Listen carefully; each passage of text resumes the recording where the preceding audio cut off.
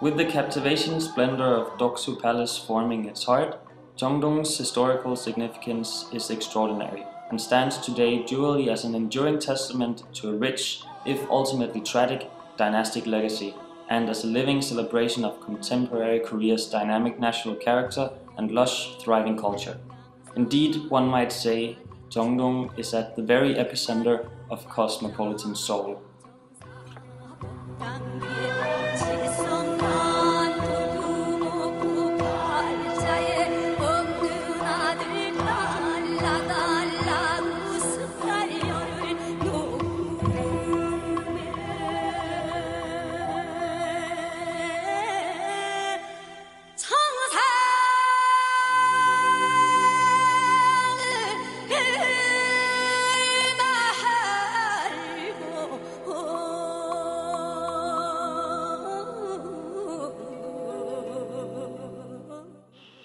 When King Gojong returned from the Russian legation in 1897, he moved to Gyeongun Palace, or what is today known as Doksu Palace, which he perceived to be the safest place he could possibly be, as the palace complex was surrounded by Western legations with whom he might find safe haven in the event of an emergency.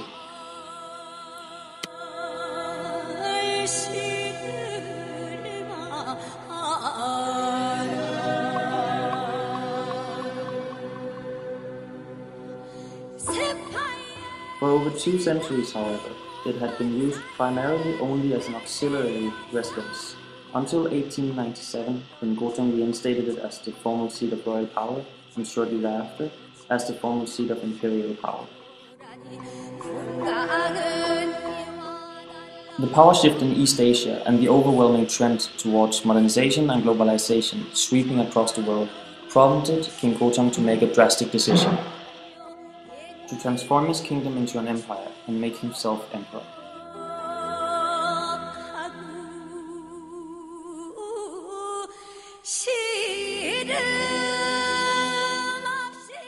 This decision, made partly to place Korea on equal footing with the sudden explosion of global powers and partly to stave off the encroachment of Japan, was ironically fully endorsed by Japan, who also perceived this move, correctly, as a way for Gojong to showcase his country's independence from the Chinese Empire, which had for so long held the so-called Hermit Kingdom in thrall. Thus, Gyeongun, later renamed Doksu Palace, in 1897 became the heart of the short-lived Daehan Empire.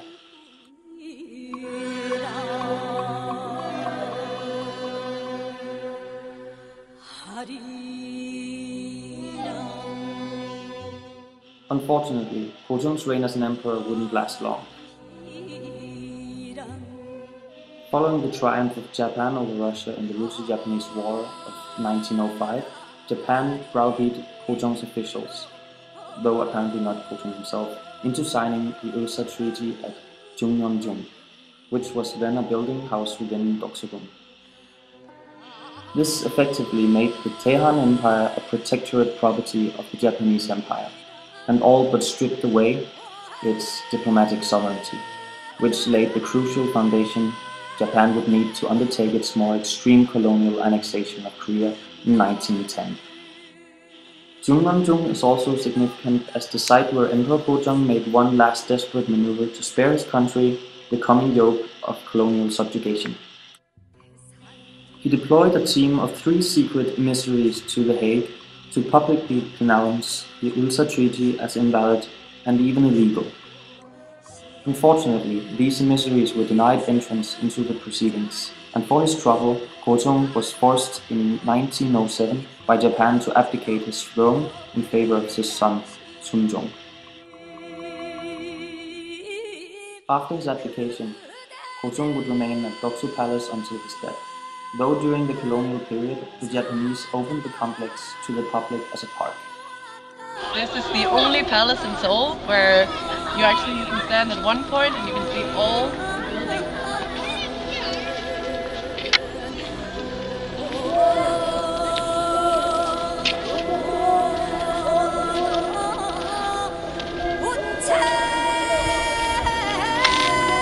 And why is that, you ask?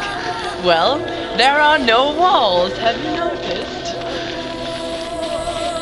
Why aren't there any walls?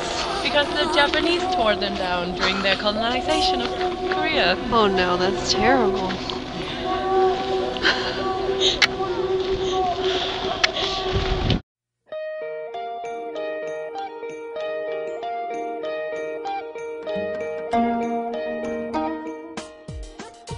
Today, Doksu-gung, standing as one of the 5 great palaces of Seoul, is an incredibly popular tourist attraction, as well as the epicenter of a thriving cultural and artistic community.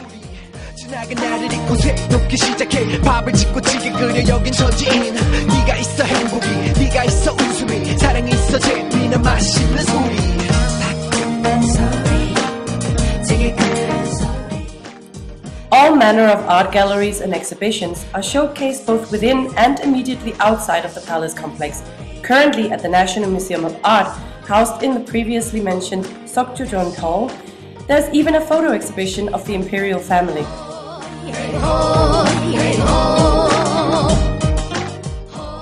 And just beyond Doldam-gil, or Doksu Palace Wall, built in the 1920s, is the Seoul Museum of Art, where even as we speak, there's a Tim Burton showcase opening to the public for viewing. Seoul Square was the spot Ko-chan selected to hold his coronation as emperor in 1897, and not too far from there, at the present West End Chosan Hotel, he made his very first offering at the altar of heaven, which prior to his installation as emperor had been the exclusive privilege of the Chinese emperor.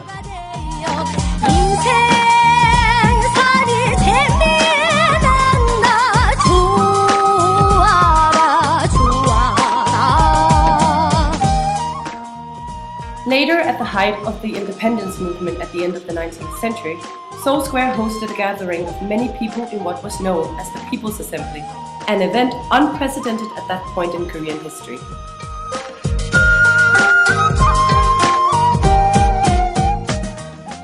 Today it continues its legacy as a gathering spot on a mass scale. In 2002, thousands of red-capped Koreans packed into the square to cheer on their team at the World Cup, and later that same year to hold a candlelight vigil to commemorate and protest the death of 2 middle school girls. Just 1 month ago, Koreans and foreigners alike filled the droves to Seoul Square to watch international sensation Psy perform live in a concert. Some 80,000, 90,000 people crammed into the square and spilled into the streets at one of the largest outdoor concerts in the world.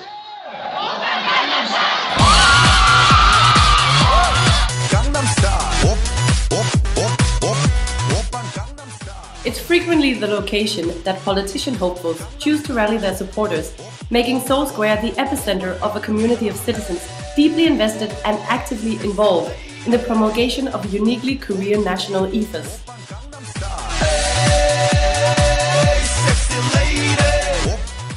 As you walk in Jeong-dong, you will not only encounter the historical epicenter of the Taehan Empire, but also a vast variety of contemporary art. Quirkiness has its place everywhere in Seoul, but it can especially be seen in Jeong-dong, the epicenter of eccentricity.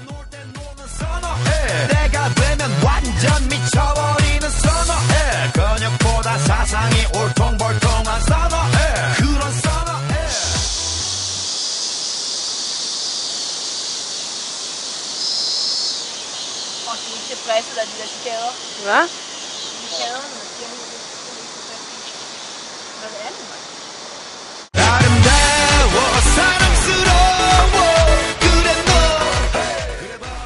Even though Jeong-dong is not known for any particular dish, they specialize in making any dish exceptionally exquisite, be it mandu, guksu or sotebi, and Jeong-dong can thus be seen as an epicenter of great gastronomy. 잘 먹겠습니다. 오빤 강남 스타일.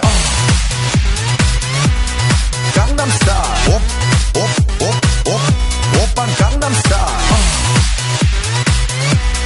강남 스타일. 오빤 강남 스타일. Hey, sexy lady.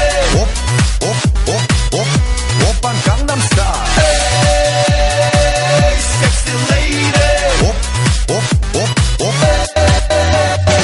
우리는 놈 그 위에 나는 놈 Baby baby 나는 more